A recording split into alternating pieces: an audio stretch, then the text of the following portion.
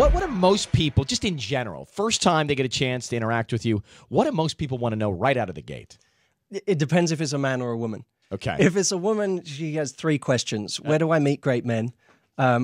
Why didn't he call? And why won't he commit? Well, his book is called Get the Guy, so you have answers to those questions, right? Those 3 we major in because we know they're the ones that people always ask. Well, where? Where do you meet the guy?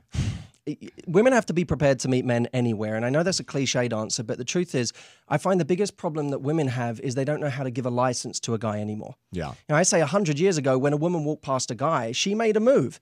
And women say, I'm old-fashioned, I don't make the first move. But when she walked past a guy and dropped a handkerchief and kept walking, and he saw the handkerchief and thinks, this is a great opportunity to be a man. Yeah. Picks it up, walks it over and says, ma'am, you dropped this. And she says, did I? Yeah. And they have a conversation. When women say to me, I'm old-fashioned, I don't make the first move, I say, well, then you're not old-fashioned. Women have been doing this for centuries. You just need to learn how again. For guys, the problem is the same. They need to be able to go up to women. But the difference between men and women is men can look like they're doing the chasing.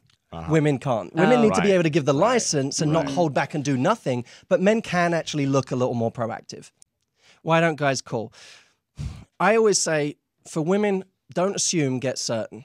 Right? So it's not about endlessly trying to figure out why he didn't call. I will say the number one reason a guy doesn't call is because on the date, the woman was too much of one thing. Right? So she was either too serious or too playful or just sexy. And we all know that we don't get attracted to one thing. We get attracted to multiple things. One of those 3. The sexy. That gets a call at a certain time of night. That'll last like 5 minutes, Ryan, and you know that. Hopefully it's longer than 5 minutes. Otherwise, no wonder no one's calling. So to speak. The number one reason men don't commit is because they have negative associations with commitment.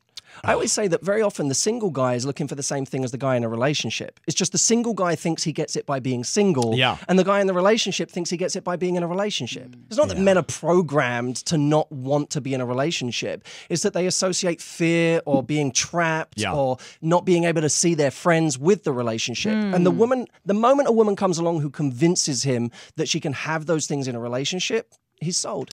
From now on, you're spending time with people you don't know when you go out. Leave your friends behind. Go talk to other people. So, Ellen, literally, I'm going to get up. I'm going to go to dinner with you guys. I'm going to get up. I'm going to walk the other side of the restaurant and sit down with total strangers, and that's where I'm eating. You're going to make a lot of new friends. And Ellen, you have to be understanding of that and not get angry. Yes. Don't get upset with me. 3. Thank you. She's always so upset with me.